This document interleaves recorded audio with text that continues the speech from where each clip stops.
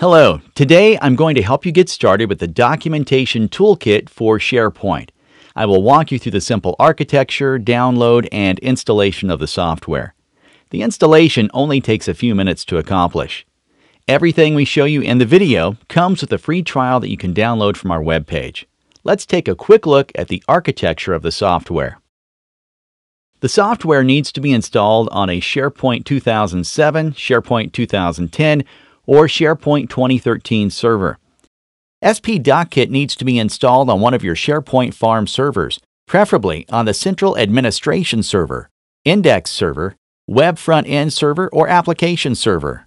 Please note that you can install SPDocKit on a workstation and generate documentation from it, but to gather data, you'll still need to run or install the tool on the actual SharePoint server. The database used for storing the SPDocKit data can be Microsoft SQL 2005 or later.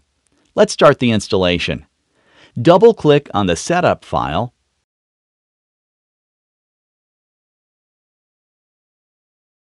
click Next, and then accept the license agreement.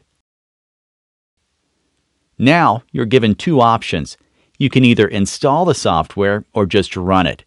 If you select Run, the software will run without the installation, and some functions like automatic snapshots will not be available. For this demo, we are going to install Documentation Toolkit for SharePoint, so click on the Install option. Now choose a destination folder for the software. Finally, you're given the option to install the software either for just yourself or for all users on the server. After installation is completed, just click Finish. That's it for this simple, quick installation video.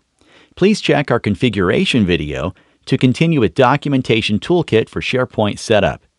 If you need help with the application, please contact our super responsive support at support@acceleratio.net or sales team at sales@acceleratio.net. Thank you for watching and have a great day.